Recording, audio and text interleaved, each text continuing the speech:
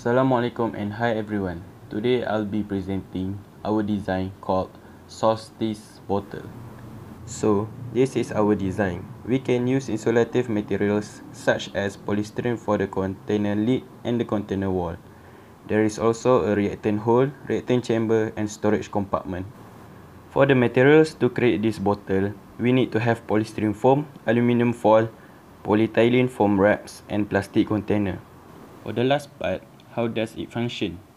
It works like commercial thermostats, but with an addition of thermochemistry. We could make it stay cool or hot longer than before. Apart from that, objects stored in the storage compartment will be heated or cooled by the reactants such as water, calcium chloride, ammonium nitrate, which can be inserted into the reactant chamber through the reactant hole. Lastly, the outer walls of the container are insulated with polyethylene and aluminium foil because they can be curved. That's all from my group. Thank you for watching.